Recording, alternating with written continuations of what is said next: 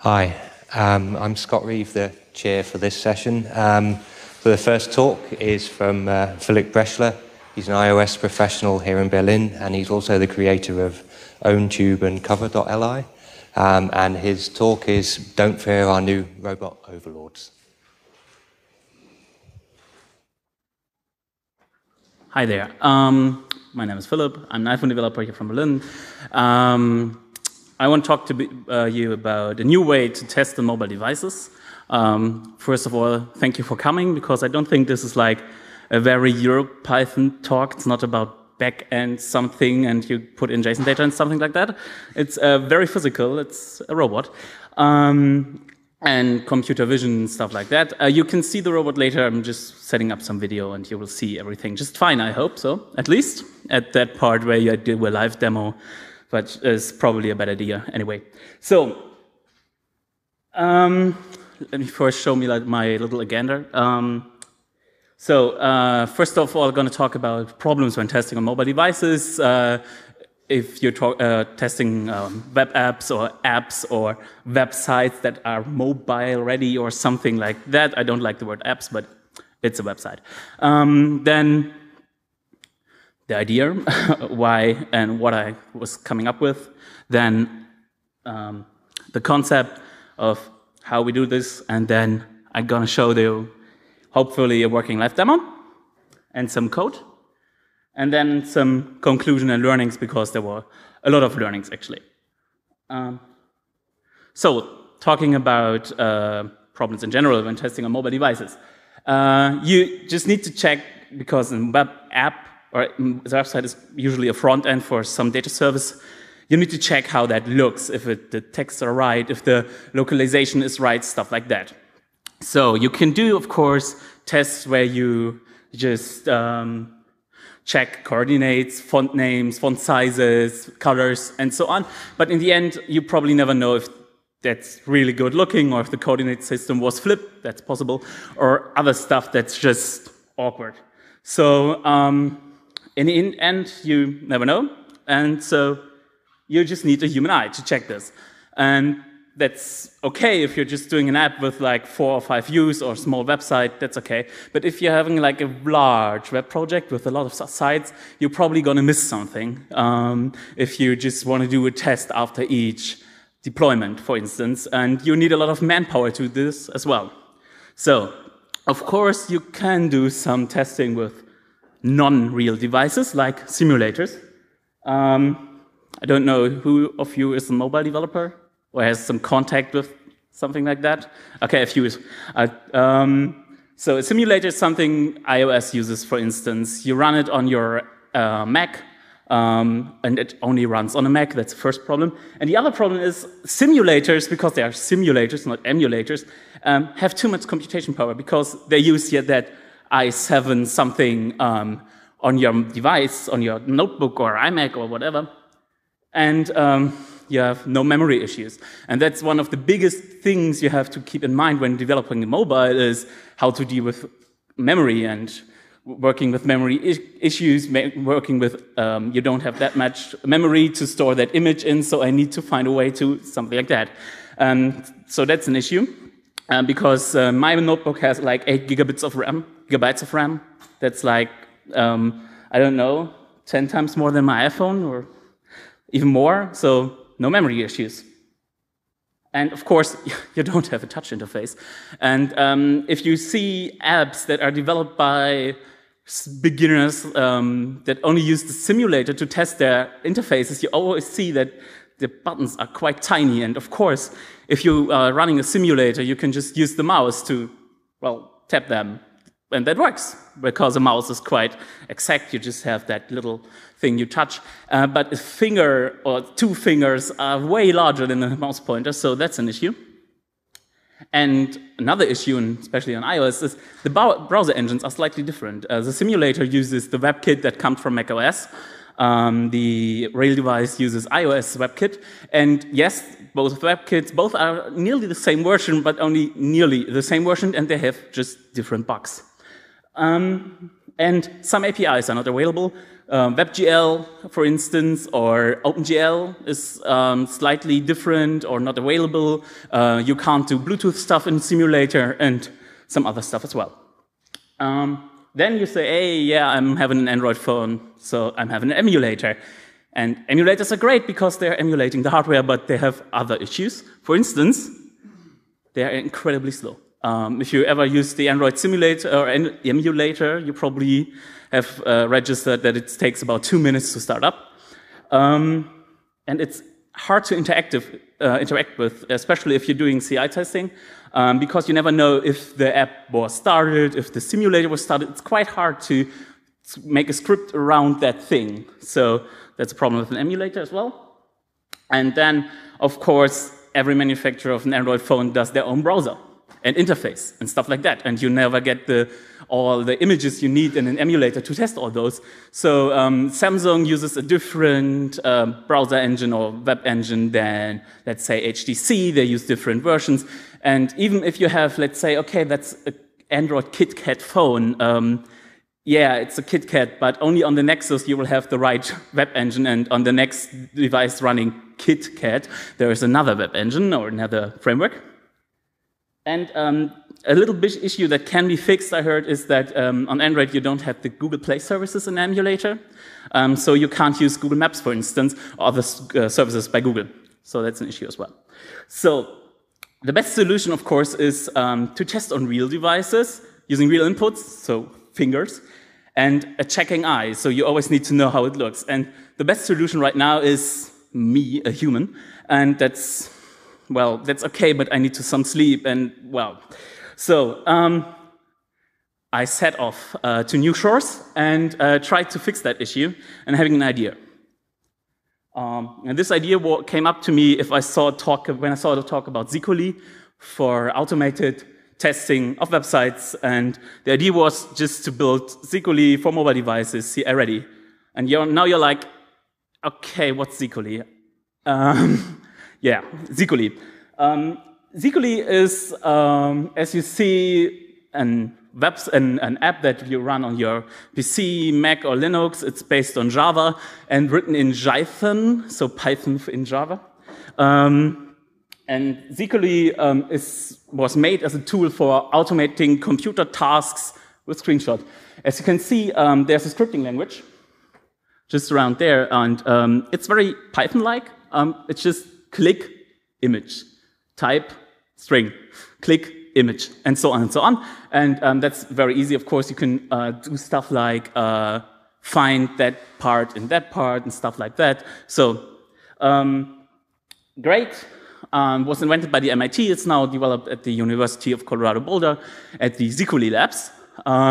It's still maintained and stuff, but it's made for desktops and not for CI. So to get it running in a continuous testing something, you need to use it with a robot framework and do some packaging. And it's incredibly hard to run on Linux.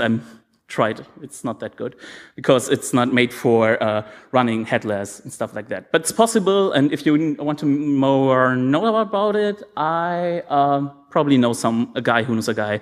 They did that for a web shop, and it works. So, idea was making the same for mobile devices. In short, make a screenshot, use computer vision to detect an icon on that, and tap that icon. And for that tapping part, we use a robot, because robots never get tired. So, first things first, we need to do a screenshot. And doing a screenshot is quite easy if you connect it over USB. On Android, you just use the ADB command. That's the command that comes with the Android SDK and is used to interact with the device. And you just do some bash magics, a longer terminal thing you put in your terminal, and then you have a screenshot. Works in 90% of the cases on most devices. Some manufacturers, of course, do some stuff different because I don't know why, they just do it. And on iOS, you can do a screenshot using Xcode and iTunes, and if you're having an iPhone using iTunes, you probably know that there are screenshots in the interface of iTunes, and they are coming from the device. So there is a channel to do a screenshot, but there is officially no way to do this with the terminal. but there are also iPhone users using Linux. I don't know why, actually, but they reverse engineered that protocol and called it libiMobile device.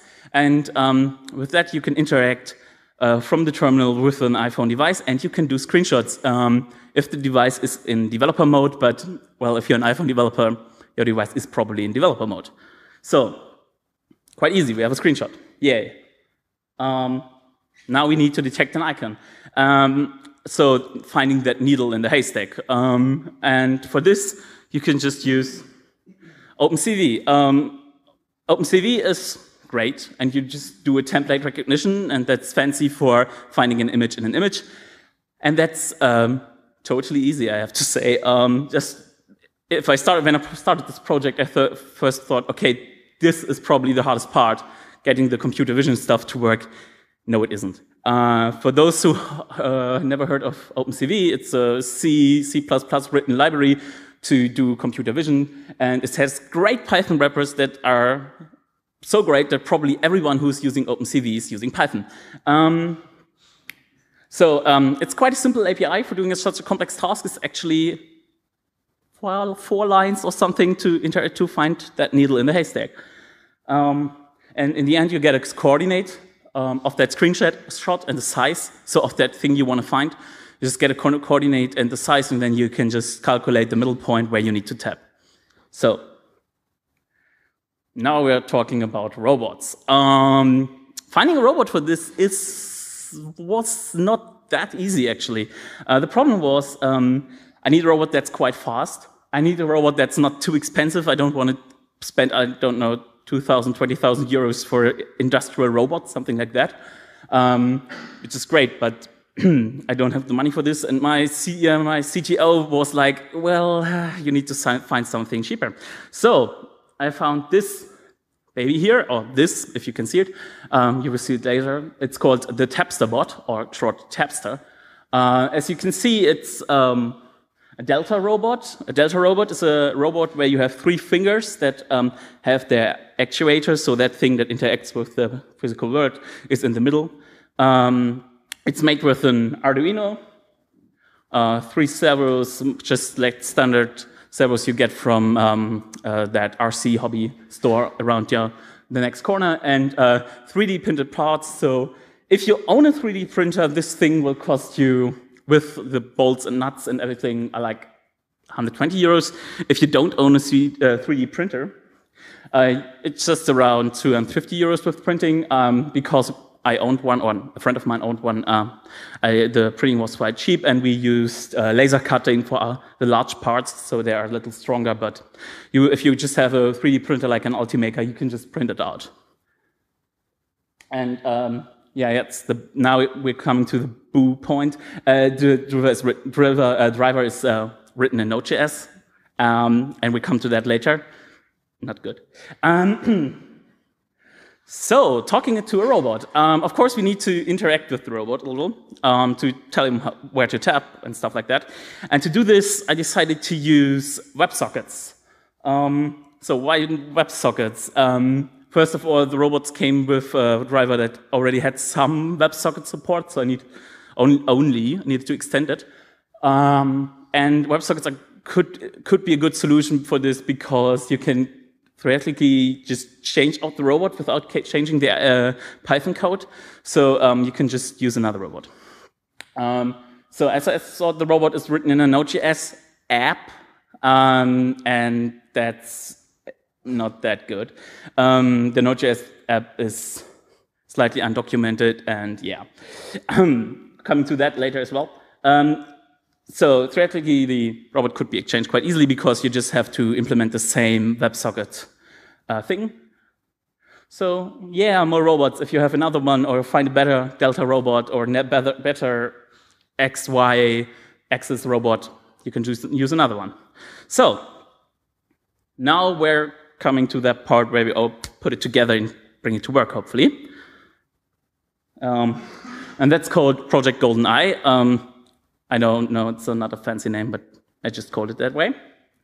So the idea was test a mobile website or an app, just written in a standard Python unit test, because if you ever used like unit test 1 or 2, you know that's quite easy to write such tests. And of course, one good thing is that the usual CI servers like Jenkins or TeamCity, we are using TeamCity because I'm living in a Java environment without really wanting it, but anyway.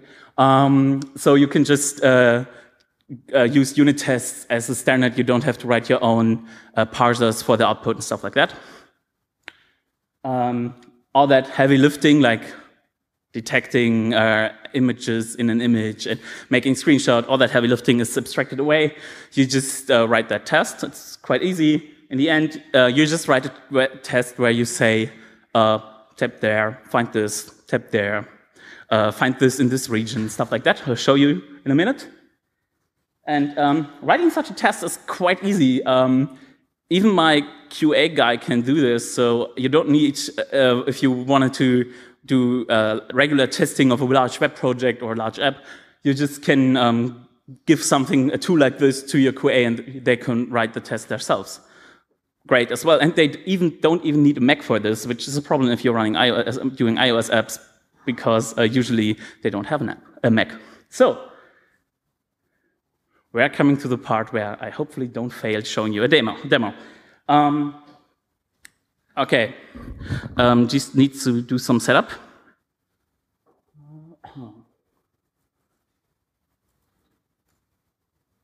Okay, so.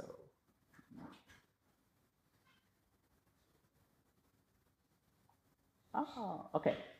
So,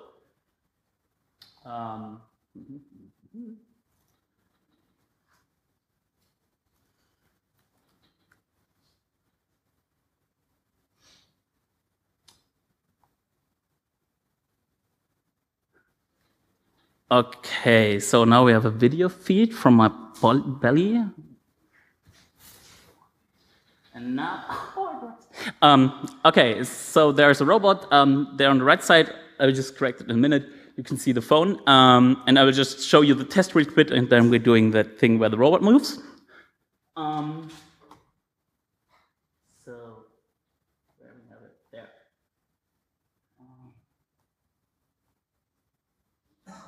Okay, let's try to do that with the microphone. Okay, as you can see here, this is our little example test. It's quite cheap because I didn't have that much time to do a good test that's working because of that robot. I can just show you it. So we have this little setup where we just set up the tester, that's the class we're interacting with, setting it to debug true just to show you some images of what the robot saw. And you just give it a start command, and then we have this little thing to find the path where the screenshots are. And this is the test. Of course, it's not that a good test or something, just in demo. So the first thing is we wanted to find, or we wanted to assert that if I give it the screenshot of the settings icon, that's in the, can show you to it later, it's just this part of the screenshot I make. I wanted to make sure that it taps this, and if it tapped and found it and tapped it, I will get a region object back so I can know, okay, it tapped that thing. Then I'm doing a find. Find is just look on the screen and find this object and return me the region where it was. So this is what I did here. Just get the title of the settings in German, Einstellungen, and tap that title to just scroll up the table view of the settings so we can find the airplane mode settings. You can just see in a minute. So we're gonna look if there is the airplane mode settings in the settings. So maybe the the developer forgot to put it in there. And then we use the find in command. If you're using the find in command, you just give it, of course, the screenshot you want to find, that icon, and you give it a region object. As you can see, that's airplane mode row, where I got back from that find. So I can just search in a certain region, because maybe there are more than one switch. So that's where you do a Boolean value in that view. So if I would just do a find, I would get multiple and never know if there is one in that region. And then I just tap the Bluetooth settings and just see if there is the Bluetooth standing in the title. A very simple test, of course. And then I have a teardown, just tell the robot to stop what he's doing. So that's the test. Now we're coming to the part where we're going to run that. Okay.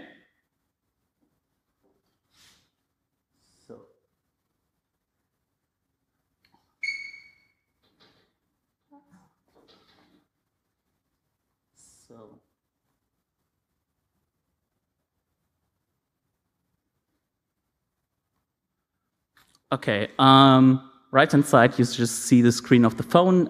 That's just here via AirPlay. So it's not for testing, just for showing you that there is a screen and that's working.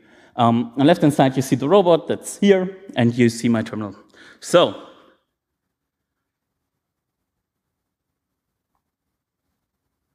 I just do Python test py. So.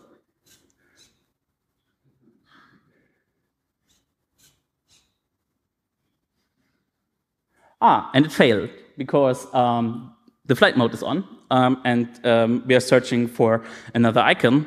So let me just quickly fix that. Never run your demo in another environment.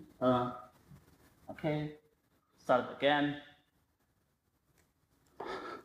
Okay, just see that's the standard output for unit test. Scrolls up. Taps on Bluetooth, search that. So, yay, the test ran.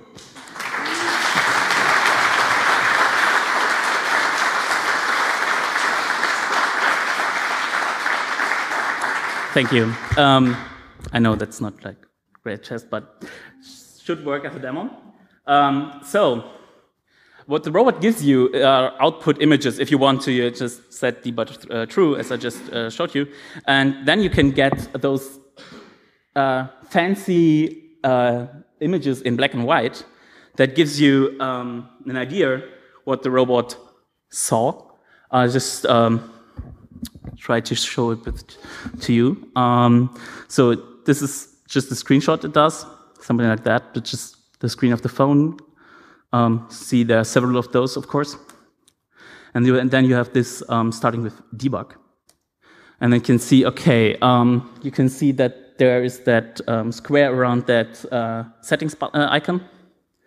And there's a square on that settings title. And then we use it again. Then we're searching for that airplane mode thing, found it. Then we searched for that Bluetooth. But first of all, we did that find in, and I don't know exactly why I did this, but well, I did it. Wait, they have another name in the file name, in the debug file name. So you can see that there was this switch in there, and then we went to Bluetooth, saw that there is the row I'm searching for, and then there's the title of the Bluetooth settings. So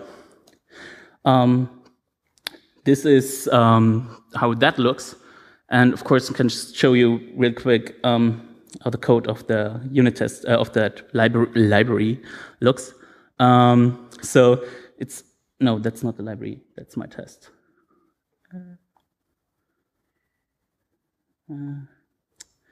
That's that library. So it's probably the worst Python code you ever saw, because I'm not a Python developer. I'm an Objective-C guy, and I know Objective-C quite well. And Python is just my, I don't know, my hobby, I would say. I'm not that good, I guess. It's probably not that what you would hire me for, but that's okay.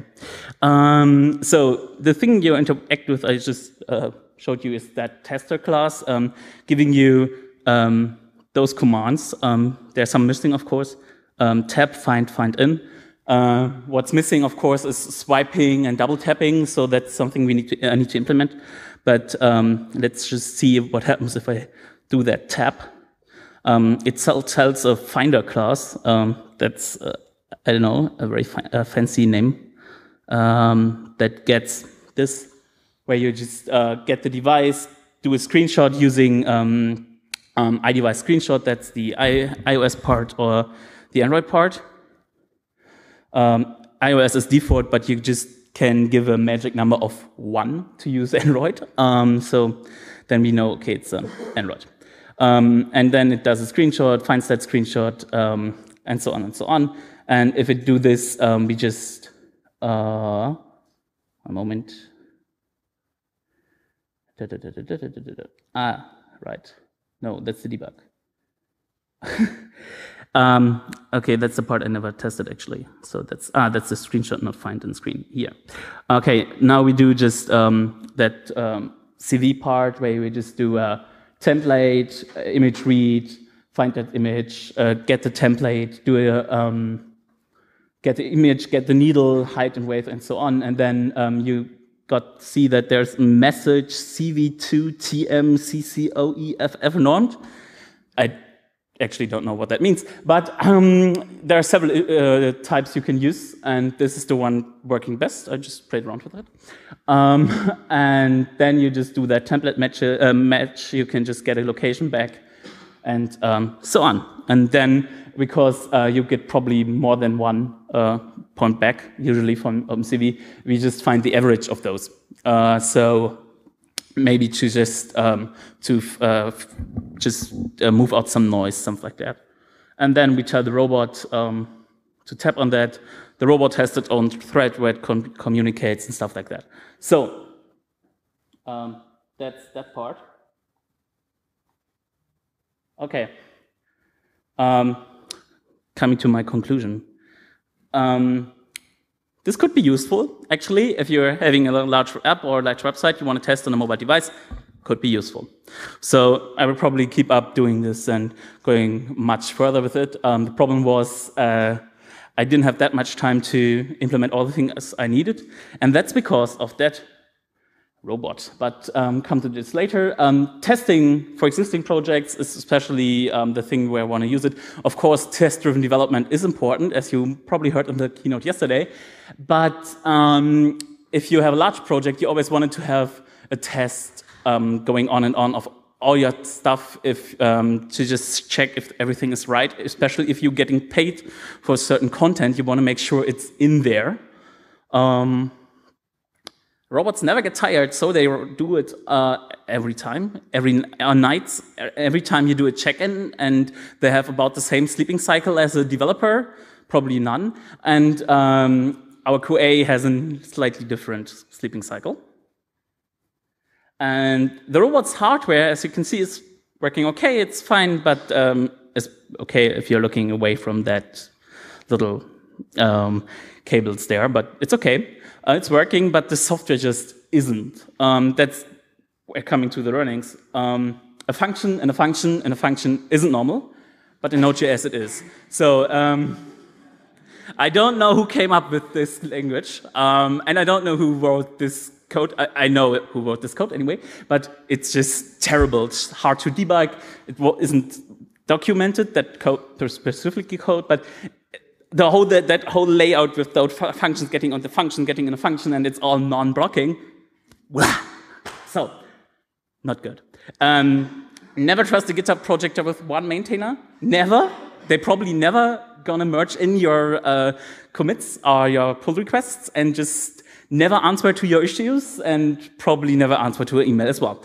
But it's all open source. Well, yeah, kind of. OpenCV is fun, and you should probably use it far more than you probably do right now. If you're doing OpenCV, then yay. And it's not that hard to learn, actually. They have a very nice documentation with good examples, stuff like that. So OpenCV, yay. And that's it. Thanks for coming. Any questions? If you want to just, okay. If you want to just see the demo again, we can just do that. No. Company called the Test People, and we do something quite similar with a library we've written called Geist. Okay. It does visual automation. Mainly at the moment, it's kind of its strong points would be around Windows, but we have kind of thought, could we apply this to testing of mobile devices and stuff? So I'm really interested in coming and talk to you about your robot. But I just thought it might be nice if you knew about Geist, because Geist is quite cool.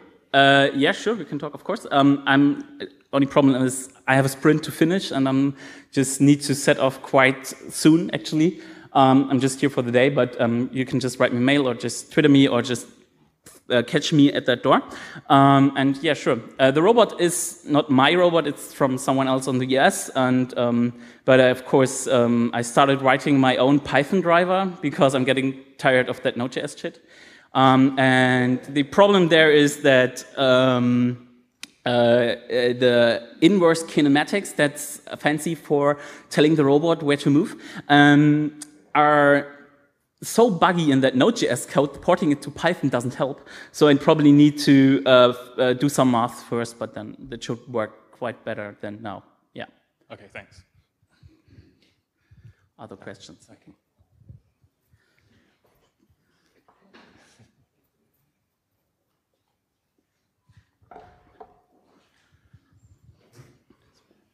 So you probably expect that question. Did you try to use it to get a really high score in Farmville? I don't play Farmville.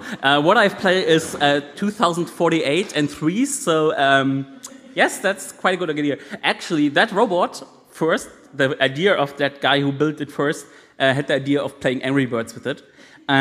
So you can just manipulate the angle where you just shoot with very, very precise, and that works. So the Angry Birds Node.js code works better than the rest, but okay. And it's actually fun. But no, I never tried that. I only use it for work purposes, of course, because my boss paid for the parts. By the way, I have a suggestion for upgrade for the robot. A tilting table, so you can also test tilting. Yeah, tilting would be nice. I already built something for iOS.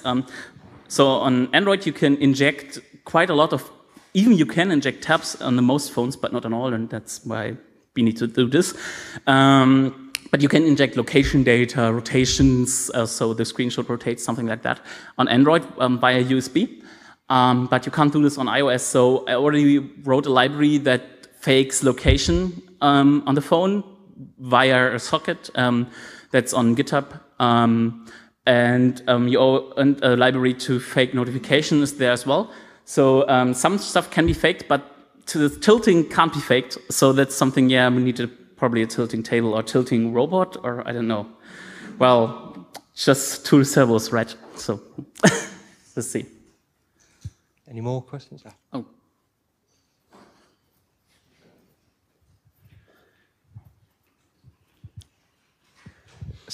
Okay, so actually I have a few questions. So the first one is, when you're transitioning from one window to the other, do you use like a hard-coded delays, or is it actually inferenced by the robot? It is, kind of.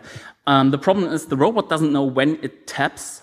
So there's a small stylus in there. You can probably see it's pink, because that's the only color you get a small stylus in, I saw. And that's connected to ground, so it just needs electric grounding to that it works. Problem is that there isn't so much current that you can't detect it, because there is just so a tiny amount of current, so not working. What I just do is the background thread running in Python telling the robot over WebSocket, okay, tap that. And the robot's drivers just knows how long he probably gonna take, plus 10% to tap, and then gives back a tapped signal. But one way to fix that is there is a little rubber tip on that stylus, and you could probably do a little switch in there with just some foil or, I don't know, metal, to get a real tap feedback from it. But right now that isn't in there, because you probably need to replace that stylus with something built by your own. But that's probably could be used, and the protocol could use this or could work with this. Because I have a small suggestion of how that could be used for the performance testing, because you mentioned that one of the limitations of the mobile testing is that when you emulate it on the laptop, then you don't have the same resources. Yeah. But then instead of, because you externalize all the manipulation with the app, but not the vision one, which is actually based on the snapshot that is taken on by the code that is actually the OS of a given device. So I would say that if you will go with the webcam that is actually mounted on top of the mobile device, and it's actually trained using the deep learning algorithm in recognizing the, rather than the snapshot itself, but the sequence of them, and learning the evolution of actually like clicking from one to the other view, you are actually training what is the performance of it. Yeah, that could be a good solution. Problem is, of course, in that robot setup, if you put a webcam on top, there's the arm just in front of the webcam, so that wouldn't work. There's two solutions for this. First, as you can see, I just transferred the live image of that app or that phone via AirPlay. We tried that, but to do that image recognition, and of course you could just see if it's fast enough and stuff like that. Problem is that's too buggy, so it's too flappy. It just gets connection lost, something like that. Even if you do it in an ad hoc wireless, I just do it here. The other thing is in iOS 8, so coming in September, on iOS, and you can already do this on some Android device, is that you can just use the screen as a webcam for the PC or your Mac. So you just have a live video feed coming from the device. That's somewhere quite hardware near to, that could be a better solution than having a webcam and a robot arm in front of the webcam. So, yeah. But of course, doing screenshots is a little, it's not that performance testing, of course. It's more like, does it look right? Any more questions? Oh. I know I'm quite fast when I speak, so I left some time for questions. Oh. Hello. Did you experiment with the speed of the robot? So speed? Do you know? Yeah. Was the movement? Of course, it's quite limited because those servers are not that fast. They're made for flying an RC plane. The robot can be faster. The problem is not the robot. The problem is the image recognition and the transferring of that image. An iPhone 5 like this one has an image of size. When it comes from the screenshot, it's 1136 times 640 or something. It's quite large. It's a PNG, and it has a very high resolution, so it's quite slow to do its screenshot. It takes about a second. And of course, the image recognition is not that fast because it's based on images and not on live video feed. If you would do it with live video feed, it probably could be faster. But with this setup, the pro of this is, or the good thing about this is, you don't need so much computation power to do something like this on a PC or on your Mac or something. You could probably do this on a Raspberry Pi. I actually tested this, but it's a little flappy, and I don't want to do a demo on a device where I know, oh, this could break. So yeah, so you could probably set up some of those, like 10 for sheep, because you don't need such a powerful computer to do. Or you just do it with one computer for like 10 robots. That's of course possible as well. Any more questions? Well, no? Okay. Well, thank you very much for it. Thank you for coming.